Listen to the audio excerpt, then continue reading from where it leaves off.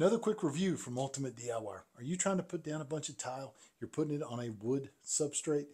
This particular floor, I have 2 layers of 3/4 plywood. I'm not using any concrete board, but what I do suggest you do is you use the DITRA mat made by Schluter, and this is a decoupler. You are going to actually put this on your floor, and you're going to use mortar and mortar it in. And what this does is if the substrate tries to move underneath, it allows it to slide underneath here without actually breaking your tile and putting cracks through it. Another nice advantage to this is once you put it on, you are going to seal the seams and you will make this 100% waterproof. I have also gone around all the corners and tiled all the way around this bathroom and waterproofed behind the tile going up the walls.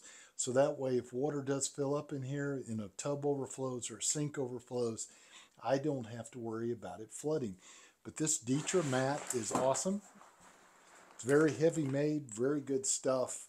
It will work great for you whether you're tiling a bathroom or a kitchen or any place else in the house. You should use a decoupler like this made by Schluter, which is going to be the DITRA. D-I-T-R-A, the DITRA system. The roll that I bought will cover 150 square feet. That's a 10 by 15 room that this will actually cover. So do yourself a favor and buy yourself a roll of DITRA.